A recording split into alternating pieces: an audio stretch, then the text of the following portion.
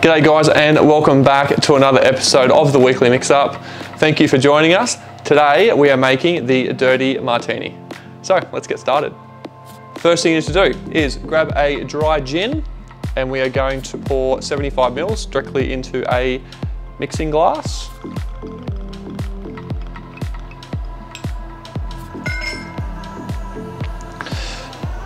A dry vermouth, we're going to do 15 mils.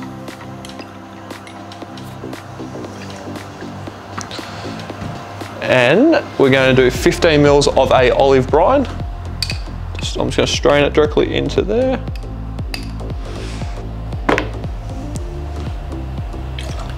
Beautiful. Now we are going to scoop up some ice straight into your mixing glass. Just going to give that a quick stir down.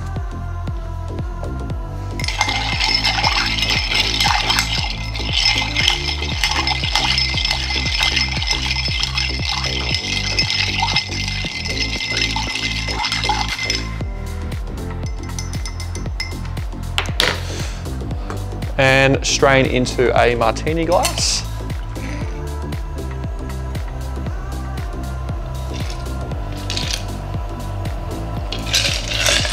And we're going to garnish with some fresh olives.